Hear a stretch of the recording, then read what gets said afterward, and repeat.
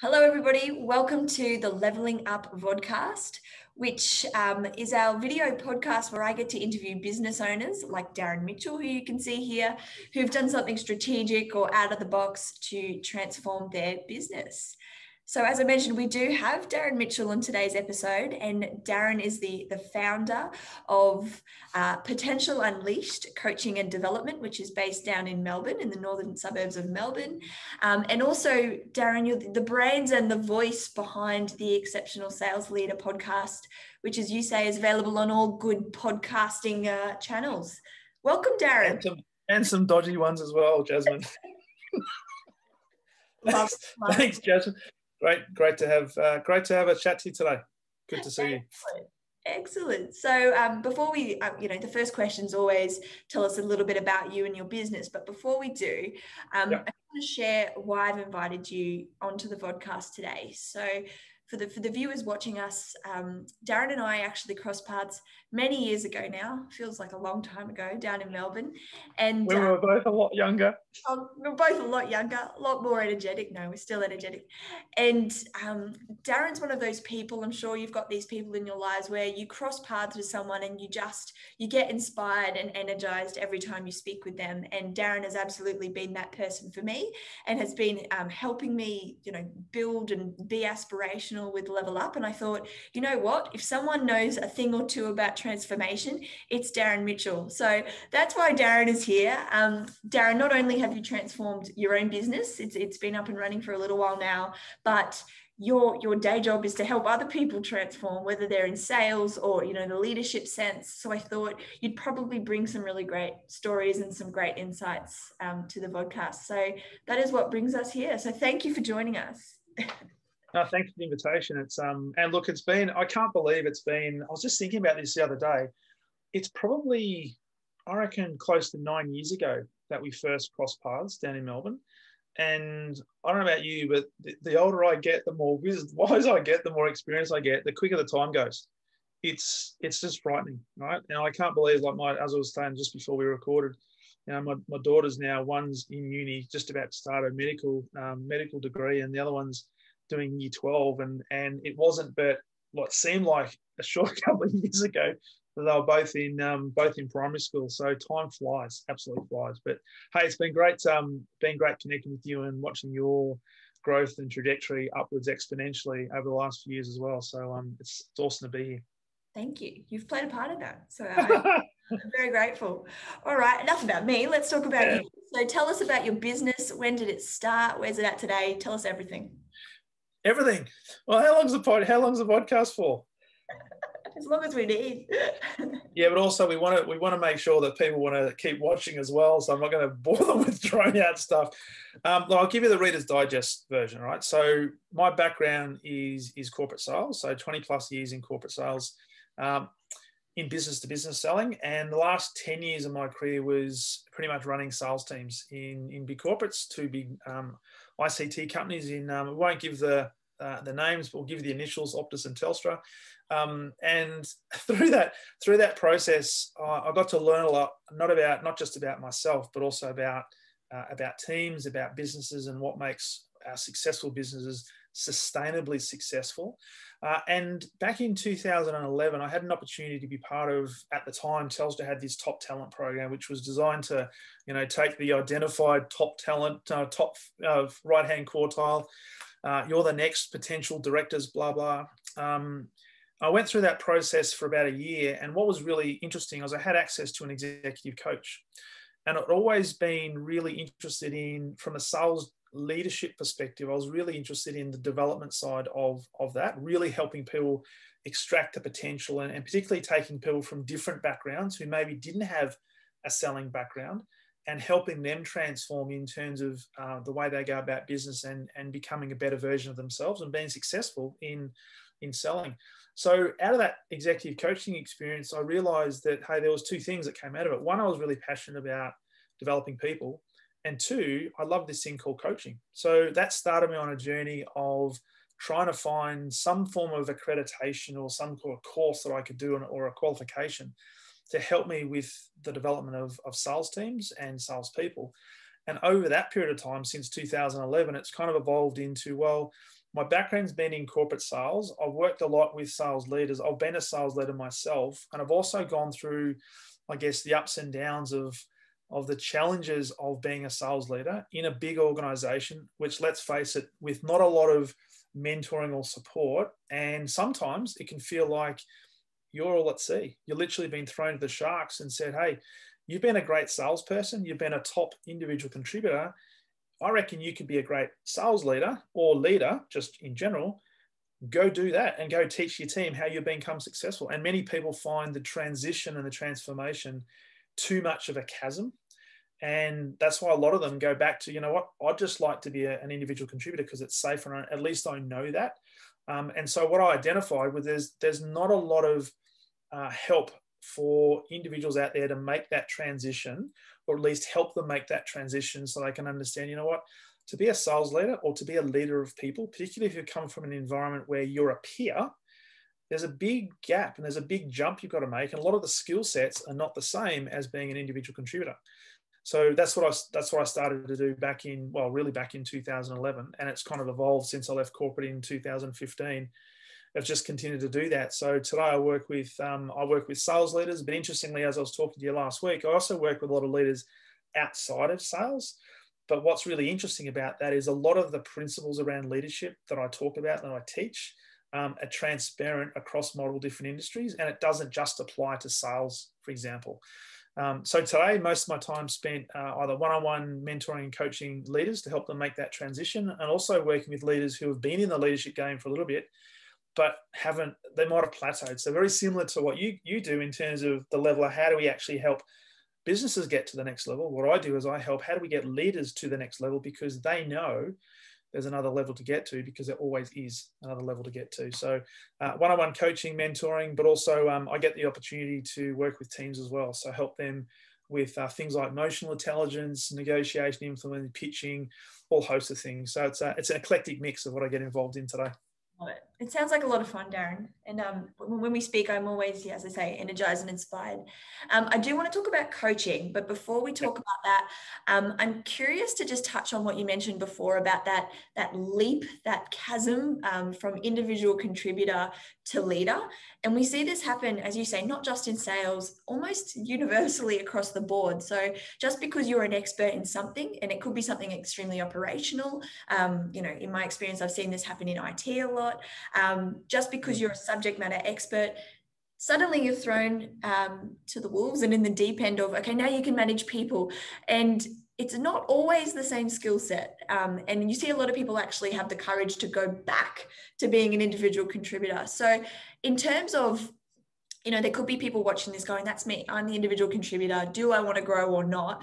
What are those skills that you need to step up into leadership, and how do you help people make that transformation? It's a really interesting question, and I'd be doing the whole industry a disservice to say it's just one thing, right? Yeah. But based on experience, and look, a lot of it's going to be individual, because a lot of people they'll have different experiences, they'll have different beliefs, different values, different backgrounds, etc.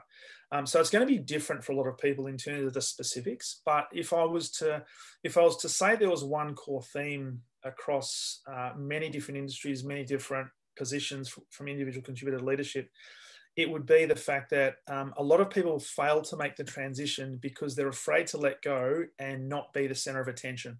Now, I say that really respectfully, because a lot of people, particularly in sales, they're used to being the master of their own destiny, hitting their own target, getting the accolade at the end of the year, walking across stage as the #1 salesperson of the year, rah, how good am I? All the lights are on me. Yeah. As soon as you make the transition into a leadership position, you've now got responsibility, not only for yourself, but a team of people. And so one of the key skill sets that I had to learn was it's no longer about me.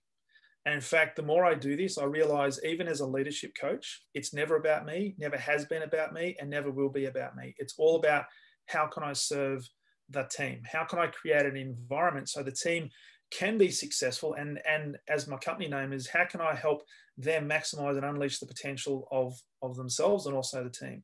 So the biggest challenge is, as I say, and I had this conversation yesterday with a group, because these guys were coming from being part of a team, all of a sudden elevated into a leadership position. So Day one, they were a peer. Day two, they're now the leader of that peer group. Oh my God, what do I do now? How do I become a leader? Well, the first and foremost is you've got to do things like build trust.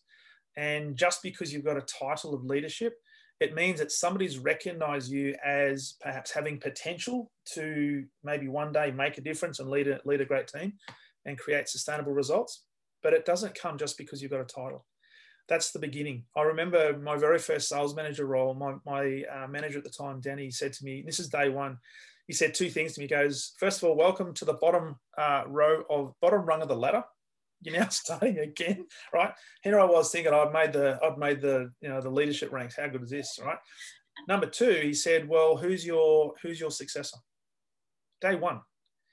And so what I learned from that conversation, I've taken that through ever since, is that, we've always got to be looking for likely successors for us, which means we have to take our eyes off ourselves and put it on our team. We have to focus on how do we develop our team and how do we help them become better versions of themselves based on them wanting to do that, of course, which means we have to take ourselves out of the picture and sometimes get behind the scenes rather than say something coming in front of the camera. And for a lot of people, that's a really hard transition to make. And I've seen hundreds, if not thousands of people over the last number of years that have made that decision to say, you know what, I've tiptoed through, I've dipped my toe in the water of leadership, but I'm not getting the accolades that I was used to. I don't necessarily like that. I don't think I want to transform. It's really not for me.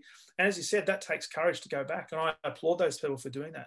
Mm-hmm. Because I say this to a lot of people and all of my clients and on my podcast, leadership's not for everybody.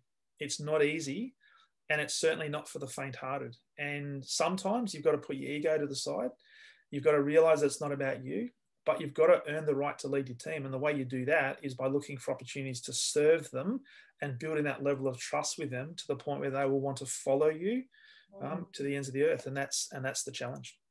I love it. I love that, that mentality of it's not about you. It's about the team. And I actually would say that also works for customers as well. It's actually not about your company. It's about them. What do they want? Meet them where they're at, surprise them, delight them. It's never about us. It's a great, and just to take that point, it's when I'm working with sales teams, they often talk about, we've got the best product, we're market leading here and blah blah. And I said, well, who cares? Do your customers care? They couldn't give a rat's, right? I said, and this is sometimes a really difficult thing to understand is sales when it comes to it is the ultimate form of service.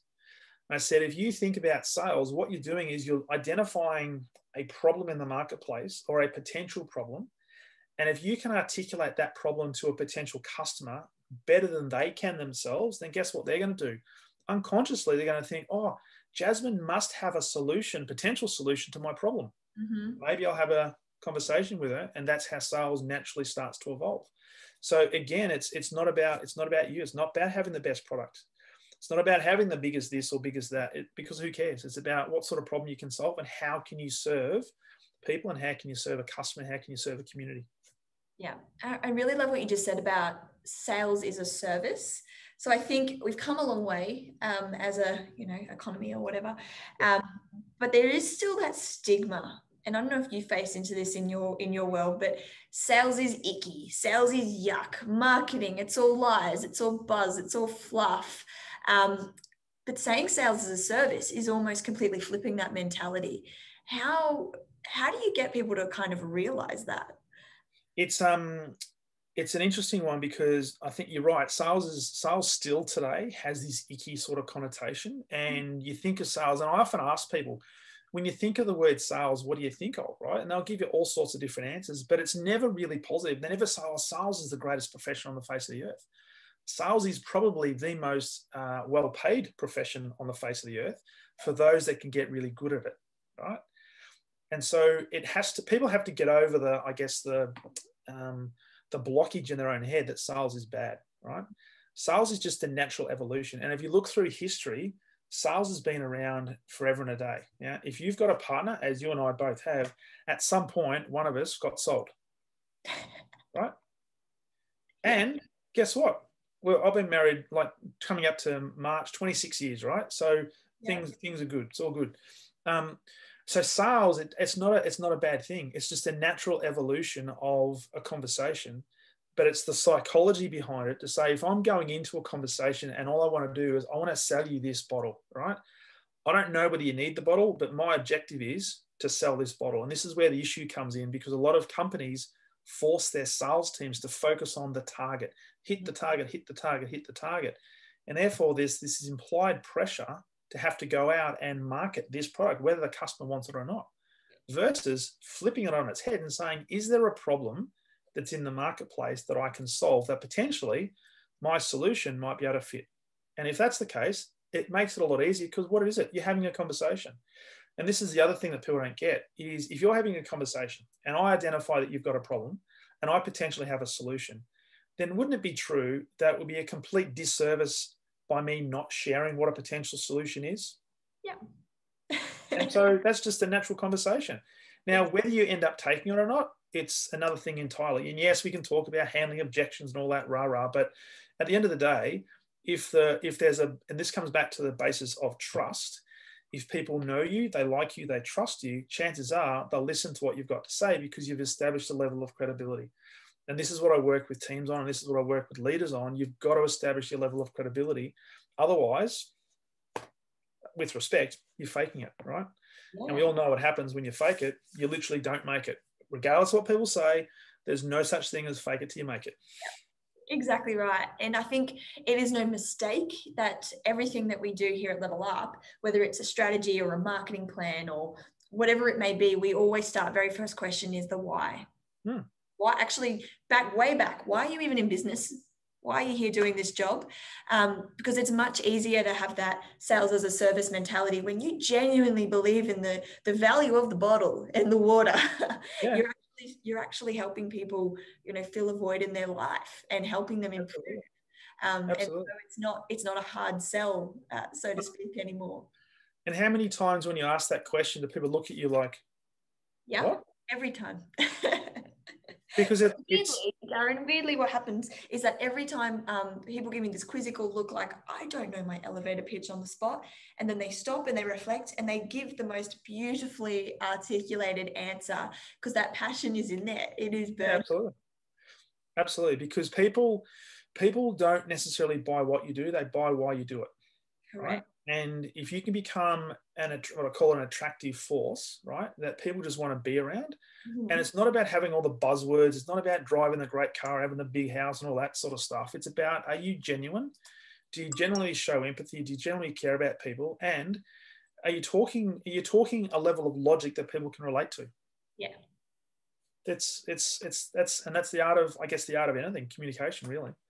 Whether it be leadership, sales, running a consulting business, working for a government agency, it's all the same. It's communication. And that's what a lot of people don't get. Yes. It's a very good call out. I want to change gears slightly and talk about coaching. So there's lots of, and I see it all the time, and a lot of people ask me if I'm a coach. I am not. But there's lots of business coaches out there. So we all there seems to be a demand for transformation and for growth at a personal level. And I suppose as a coach, particularly in the sales and the leadership space, can you help us sort of decipher, how do we determine who's the right coach for us? What should we be looking for? Do you have any tips? Good question. It's a really open question, right? It's like, how long's a piece of string, and how many fish are in the fish market? Well, there's no directory, right? Like, you don't. Well, there is no directory, and what's interesting is even today in 2021, I guess the coaching industry as an industry is still not regulated, right? So you don't have to have a qualification. You don't have to be part of a professional body, right? Sometimes for some organizations that adds a level of credibility and industry cred. So a lot of people look for that. But essentially, when looking for a coach, it comes down to fundamentally, and you ask this question of your clients, why are you in business? One of the first questions to ask is, why are you looking for a coach? What is it that you're looking for, right? Why do you think you need a coach? Now, and I've changed this view over a long period of time. I used to think that not everybody needs a coach, right? Now, this is quite biased. Now I believe that in some capacity, everybody can do with a coach. Now, whether that's a paid coach or at least a mentor, somebody you can rely upon to give you a perspective, which is a third person's perspective. Because I look at this and say, well, if people who are highly successful, and take the world's best tennis players, right? We're about to have the Australian Open down in Melbourne in a couple of weeks. Roger Federer, even though he's not coming out, he still has coaches, not a coach, coaches. He has a mindset coach, he has a fitness coach, he has a tennis coach. Why? Because he is focused on exponential improvement and never-ending improvement. So he's hoping to exponentially improve, but he also knows that he wants to incrementally improve every single day. In order for him to do that, he can't necessarily self-reflect and self-assess where he's at. He needs somebody from a third-person perspective to give him ideas about what he's doing well and what he's potentially not doing so well. So that's why he brings in coaches, so he can keep on top of his game. Now, if you're looking to improve in whatever area, one of the key questions to ask is, if I was to improve in one area, what would that area be? And who do I know within my sphere of influence who I could go and have a conversation with, potentially to start a coaching relationship or a mentoring relationship, right? So a lot of people will go out and they'll advertise and say, I'm an executive coach, or I'm a business coach, and I can take care of absolutely everything, right? Which is great, because you become a generalist. You've got to become a specialist. You've got to really look for, okay, where do you specialize? And that's why, despite much internal challenge and trying to throw it away, I still stuck with sales and sales leadership. Hence, I started the Exceptional Sales Leader podcast, because that's my niche. That's what I know. Mm-hmm. But I still, as I said, I still work with clients that are outside of the sales realm, because the principles are the same. So when it comes to looking for a coach, do I think everybody can do with a coach? Absolutely. But you've got to be really specific on what it is you're looking to improve. Now, it could be you're looking to take your performance, which is already at a high level, to another level entirely, but you just need something to be unlocked to help you get over that hurdle. So a coach, a third person, a mentor, somebody you can soundboard is a perfect person to be able to do that. Why? Because they're not involved in your day-to-day. They're not family. They're not a friend. They can have the conversations that you need to have with them, right? To tell you when you need to pull your finger out, right? And they'll give you the what I call the duck's guts in terms of feedback, but they're there to serve you, right?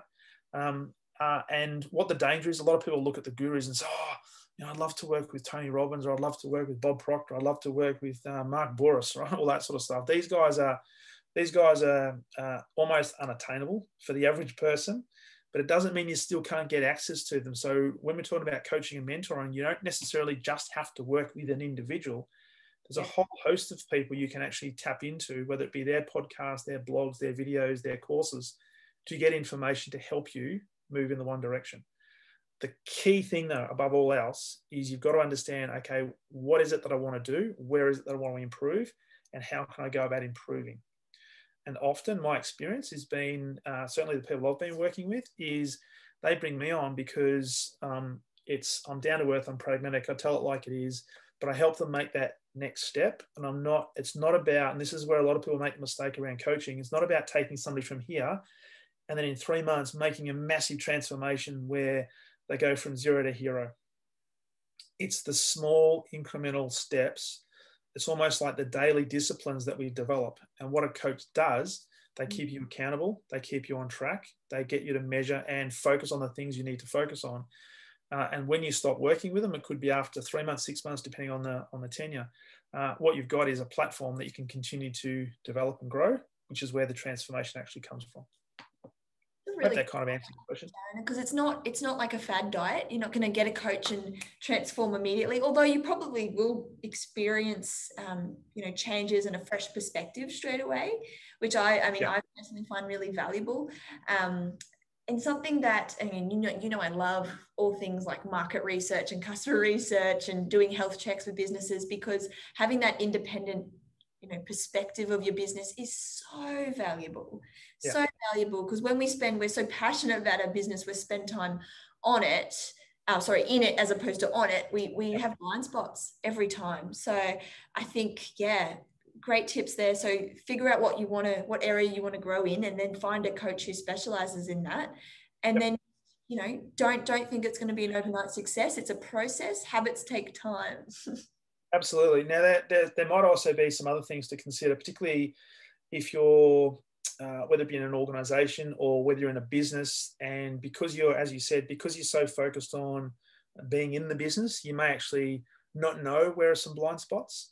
Yeah. So one of the really important things is to get some feedback. So from people who you trust and respect, who you know have your best interests at heart, get some feedback on what they think you're doing well and where you think you could improve, because that will often give you an insight in terms of, okay, I need to improve my public speaking capabilities, right? I think I'm a great public speaker, but based on feedback, right, really tangible feedback, I really suck, right? So this is where, and that feedback could be the catalyst to say, okay, let's go and look for somebody who can help me develop a message, improve the way I provide presence in a public speaking situation.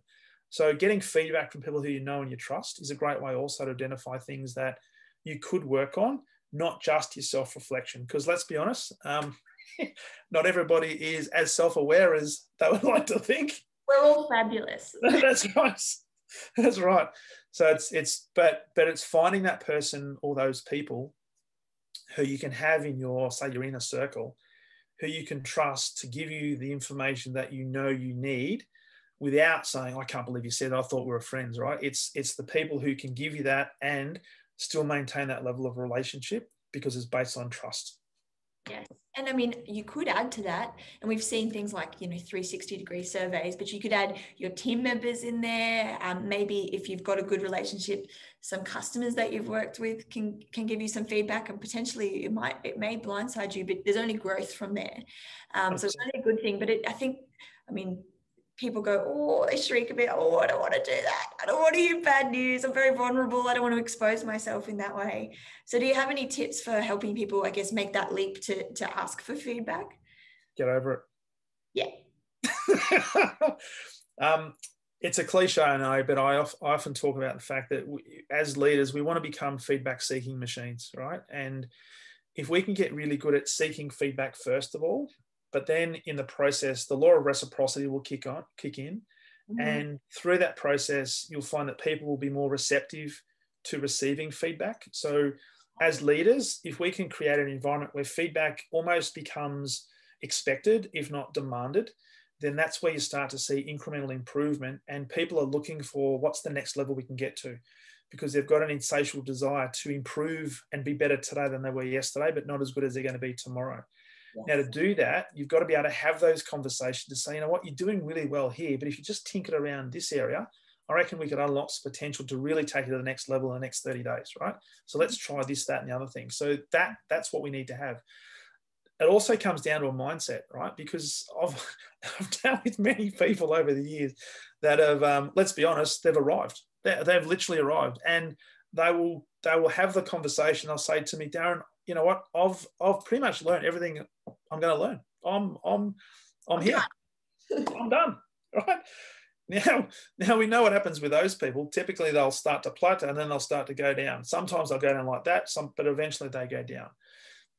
Great leaders, great people, high performers, exceptional performers are ones that always know that they've never arrived. It's a constant evolution of getting better and better and better, right? They never arrive at success, because success is not the destination. It's always the person they become along the journey, and it's the reflection on how far they've come, which is the real success. It's not the accolade. It's not winning the top salesperson of the year. It's not getting the number one in whatever. It's the process of becoming the person you are. That is, it's where it kicks in.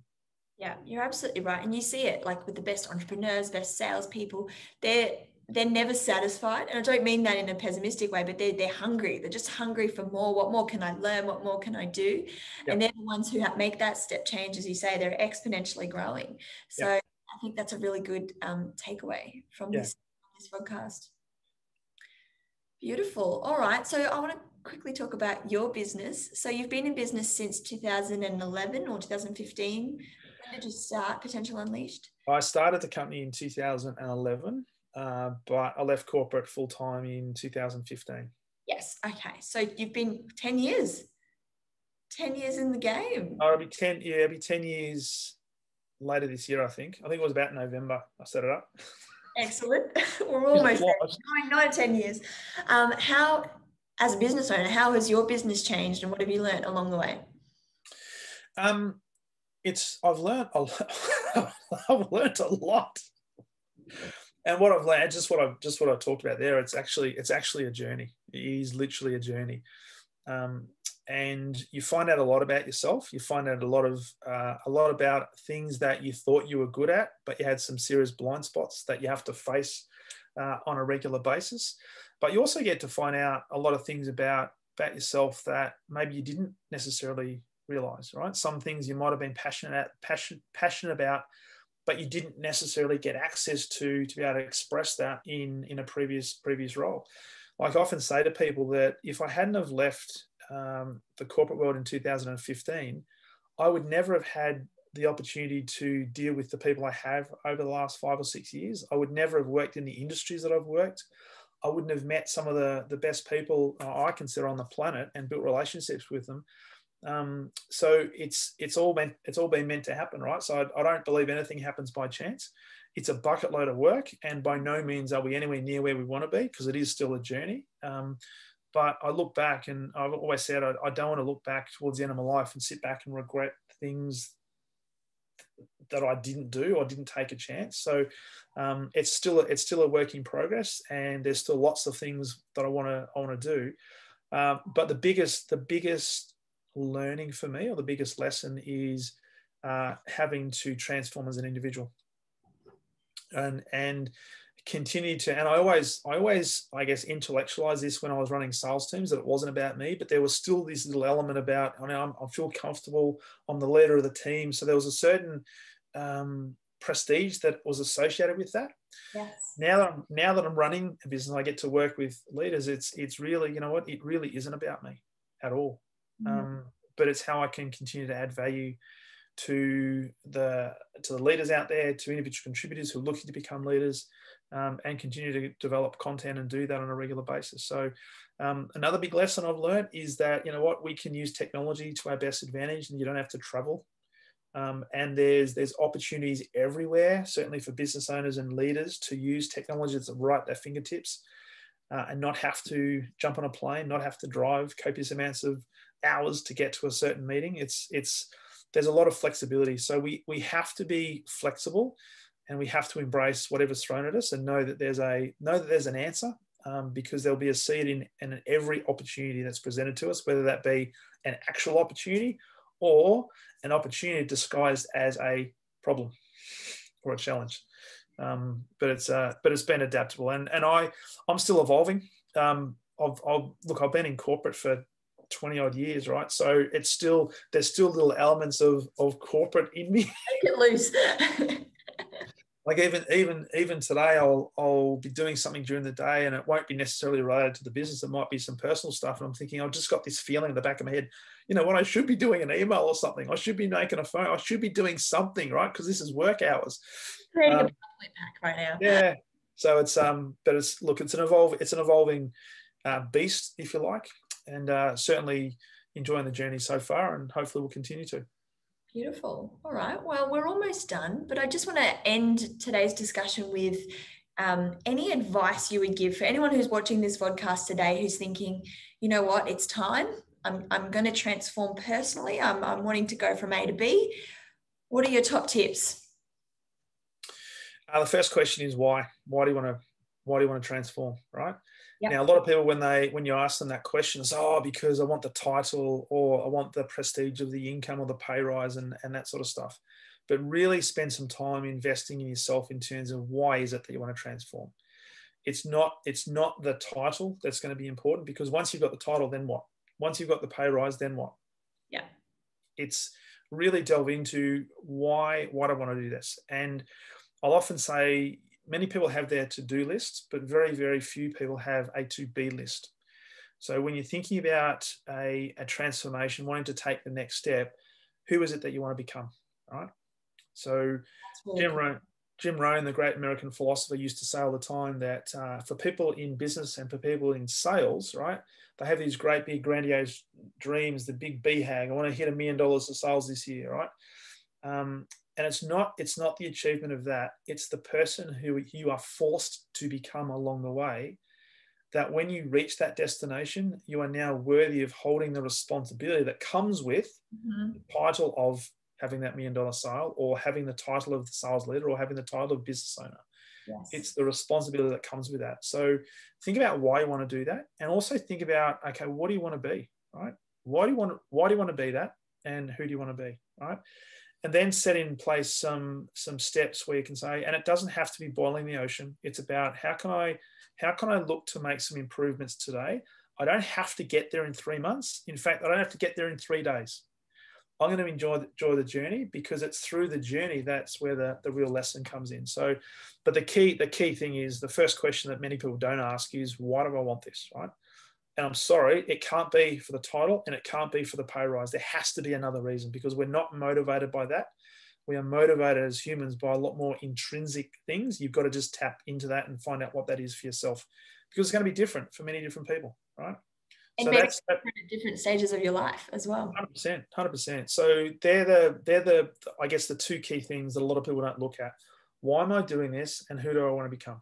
That if you answer those two questions, then hey, things are not necessarily going to fall into place. But what that will do is you'll have a much clearer idea of what your future self will look like. It will now start to open up maybe some opportunities that, okay, I'll go and talk to Jasmine, because I know she's an expert in transformation of businesses, and she can help me put a business plan to help me on the journey to becoming the person I want to become, right? So that therefore they start to look at the people who potentially can help them along that journey.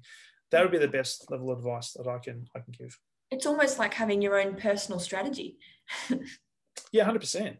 And the other one which just came to me then is many people make the mistake of comparing themselves to other people. And whether that be another business person who perhaps is, in your eyes, further advanced, or they're achieving high levels of success, or somebody in a business that is being promoted and they're a lot younger than us. Oh my God, I could never be like that. Look at them, look what they've got. Oh my God. And they start to have this conversation about, I can never be like that, right? And that's not good. So the only person you need to compare yourself with is the person staring back at you in the mirror. That's it, right? Don't play the comparison game. If anything, look to other people as examples, as models of excellence that you can say, okay, how has Jasmine transformed from where she was to where she is now? And how can I model some of the strategies and some of the tactics that she's used to do that? And how can I implement that into my own business, in my own approach? That's completely different to saying, oh my God, I'm envious of what Jasmine's done, right? That's a dangerous game, and we should never do that. So modeling excellence is a phenomenal thing. So there's 3 tips. Know why, know who you want to become, and find a model who you can model off and emulate. Perfect. Well, thanks so much, Darren. As expected, inspiring, energizing, as per usual. Now, Potential Unleashed, what is the website if we want to check it out? So it's interesting. Potential Unleashed is my business, but my brand is darrenmitchell.com.au. So that's easy to remember. Yeah. darrenmitchell.com.au. And can we find the Exceptional Sales Leader podcast there? You can. You can also find it on all the reputable podcasting platforms, but also just go to LinkedIn and type in Darren Mitchell. I'm there, and there's also a link into the podcast in LinkedIn. And it's a great podcast. I personally recommend it. And nice sort of bite-sized pieces as well. Sort of, 15-minute kind of podcast, just a little inspiration for your day. As Darren said before, it's great too. You can tap into experts without having one-on-one coaching with them. And listening to podcasts is certainly something that I do, and I use it as a bit of reflection and downtime as well. And I start the day, ready, guns blazing. So awesome. Add Darren's podcast to your list. And Darren, you've got a big, we don't say big, hairy, audacious goal, but, you've got a big goal for this year, which is 100 clients in a year. So you're looking to even transform yourself and how you do your business this year. So I'm really looking forward to see how you go with that. Actually, I think you'll smash it. Thanks, Jasmine. Big goal. It's one worth pursuing. Absolutely. Because look, I'm at a stage now. I just love working with people that want to improve and know there's another level to get to. And if I can play just a small part in that progress, then it's what satisfaction and significance comes from. So it's awesome. What a rewarding job. All right. Thank you for joining the Level Up Vodcast. Thanks for the invitation. Thank you. Thank you for having me. Speaking with you. Here. Now you can find this episode on the Level Up website, which is www.levelupconsulting.com.au. Also on our YouTube channel, but of course we will be posting it all over the socials. So we are on LinkedIn, Instagram, and Facebook. Of course, we will tag Darren and Darren's business in this as well, so you can have a sneak peek on some of the other stuff that Darren offers. Until next week, I'll see you all then. Thanks, Darren. Thanks, Jasmine.